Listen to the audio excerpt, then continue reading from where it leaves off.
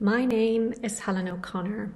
I'm an NHS organiser for the GMB Southern Region. If you are a hospital domestic, a porter, or a hostess, this message is for you. Today, the energy price cap was lifted. What does this mean? Well, this means that gas and electricity bills are going to go up even higher. Some bills will be in excess of £400 every single month. You need a decent pay rise. But the good news is that GMB can help you organise your workplace. The Croydon hospital workers won a 24% pay rise earlier this year when they all joined the GMB union. You can do exactly the same thing.